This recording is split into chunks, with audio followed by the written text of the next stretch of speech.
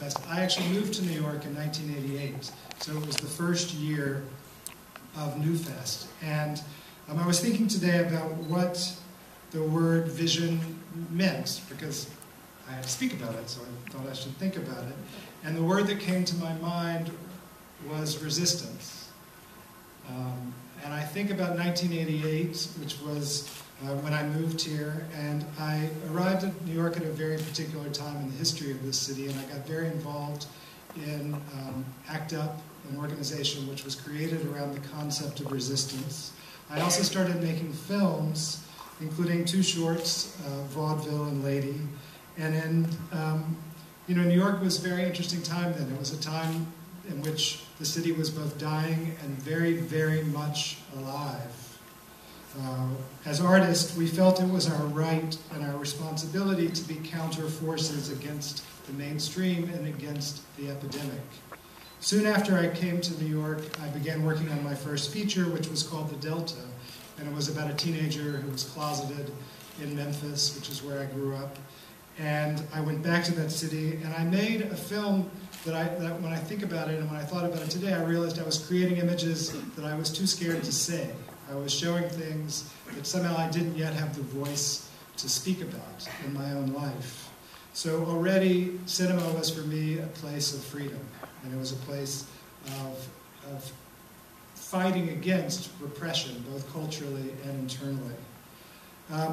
What was true, and I'm not ashamed to say this, but I think it's interesting, perhaps should be the word, is that for the next 15 years after The Delta, none of my films had a gay character in them.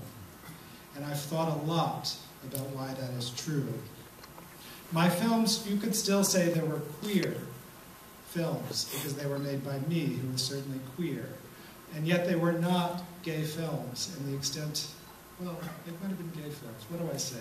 They were not telling gay stories, and they were not telling my story. I love those films. They were very much personal representations of the things that I was interested in, but I think it's very interesting why I closeted myself with the stories that I chose to tell. And I have to say that I was part of a generation which has done so. And if you look at the culture, there are many, many reasons why, and I won't go into it forever, but let's just start to say that there is very little possibility for a sustained career as someone who wants to tell stories about LGBT lives. There's very few models that we can look at that says that that's possible, and capitalism also does not say it's possible. So there's resistance, both internal and cultural. For me, the turning point, and the reason I'm standing here, I think, came in 2010, when a lot of different things happened in my life, which also made it possible for me, for the very first time, to be ready to start again. And I think the film that was the transition was a short film I made in 2010 called Last Address. That film is about, it's an 8-minute film about a group of New York City artists who died of AIDS. And in making that film, I really had to look at those men and women and try to understand where they came from and what kind of work they were making, which took me back to the 80s, and it took me back to the 70s, and it took me back to the New York, which I think I had lost touch with. Personally, I was also at a very different place. I was at a time in my life when for the first time, and I think I'm not alone in a generation in saying this was very hard won, I liked myself. And that really gave me the place in which I could consider telling stories about my own life because I wasn't in hiding anymore. But I was also encountering through Last Address the work of artists like David Wojnarowicz and Derek Jarman and Jack Smith, all who had died of AIDS in New York, but while they were here created incredible work which was in itself resistant. It was contrary. Work at that point in the city at that time was for me a place in which value meant something very different than what it might be considered today. Value could be a term that artists felt that they shared, not because they were accepted economically or otherwise, but because they created work that was meaningful and resistant. It was also at this time that I founded in 2010 with Adam Barrett, who's in the back and is a participant of both Outfest and Newfest and a great filmmaker himself. We started Queer Art Film at the IFC Center. And I learned that the other tool that makes vision possible was community. It was something you would think I would have learned during ACT UP days, but like so many, that collective power was harder to hold on to than we had hoped. We lost it in a lot of ways. When ACT UP ended and the world became different, and it wasn't the end. It wasn't ACT UP. It's too hard to figure out. Go watch How to Survive a Plague. That'll tell that story in a good way.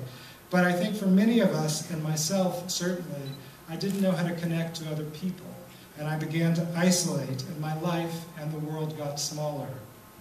With queer art film and now queer art mentorship, and I'm actually in the process of beginning a nonprofit which will house both those organizations called Queer Art, I re-entered the world. And it was actually, very specifically, that foundation, that community building, which allowed me to make Keep the Lights On. 450 people got involved in making that film, which allowed me to make Love is Strange, which was funded by 25 people, 21 of which are retired lesbian businesswomen who saw in my film something that they could see bits of themselves in and saw how precious that was.